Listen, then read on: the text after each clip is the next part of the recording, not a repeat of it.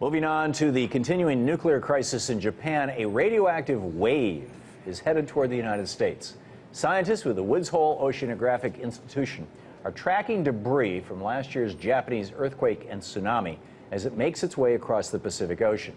That debris, which carries with it extremely high levels of radiation, is currently 186 miles off the coast of Japan and could start lashing the coast of the United States within the year, depending on the currents.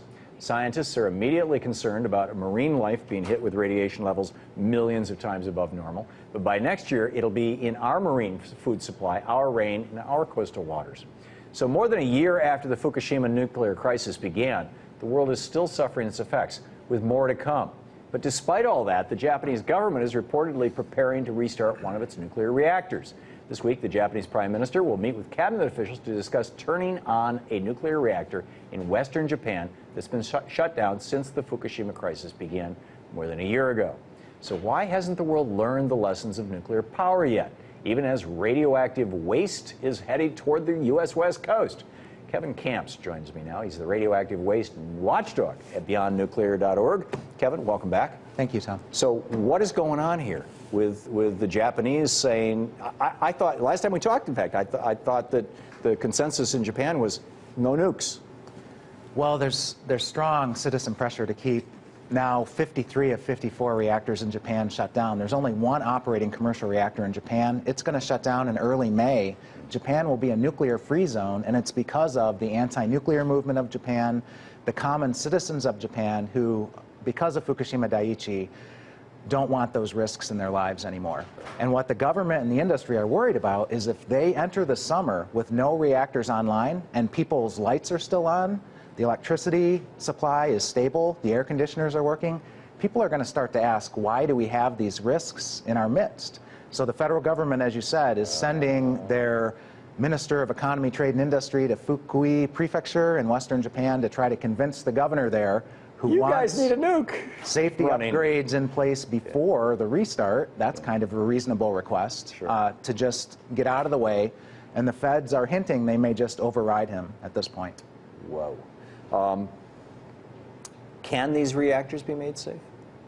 No, I mean, if you lose electricity from the grid, if you lose the emergency diesels, as happened at Fukushima Daiichi, be it an earthquake and tsunami, be it some other natural disaster, Japan just in recent days was hit by another major storm. So there are many ways you can lose electricity to the safety systems, to the cooling systems. Right. And of course you've got— It could be a tornado in the Midwest. Floods in Nebraska last summer, which were much more serious than they ever let on at the time. Yeah. This wave of radioactive waste, or what has become now this, I don't know the word, beachhead or whatever, this just plume, I guess is a pretty good word, that is coming off Japan and heading towards us. What is it? What does it mean? Well, almost to the day a year ago, Tokyo Electric intentionally released 11,500 tons or 3 million gallons of radioactive water into the ocean on purpose. The federal government of Japan gave them permission. There's recent news media reports that it was under pressure from the United States government, and the excuse at the time— Why?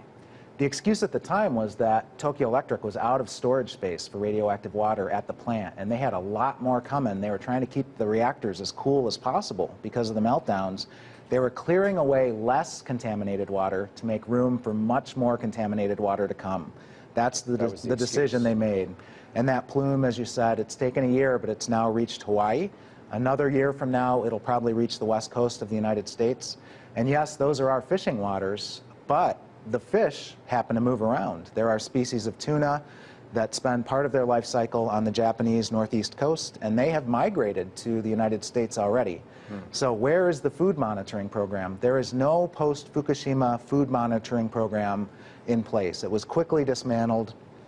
We're back to pre-Fukushima radiation monitoring, which could miss a lot. Get to Amazon.com right now and buy a Geiger counter? Is that our food monitoring program? You're on your own, Charlie? In Japan, I just met a woman in New York City who's now an anti-nuclear activist, and her sisters, her nieces and nephews are monitoring their own food, monitoring the food at the elementary school, and bringing in Fukushima refugees.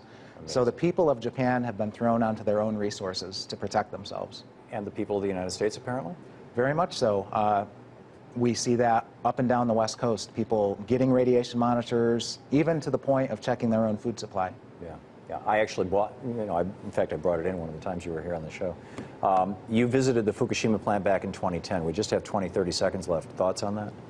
Well, it's a dead zone where I went to, and the wonderful people I met are scattered to the wind across Japan and other countries. I also visited Fukui. I went to a 1,200-year-old Buddhist temple, and they have been a strong leader in the resistance to those reactors that now are slated for restart. That's great. Kevin, thanks so much for being with us tonight. Thank you. It's always great to see you, even though it's rough news. I appreciate it. It's time for a worldwide ban on the most expensive and the most dangerous form of electricity generation on Earth, nuclear power. No nukes.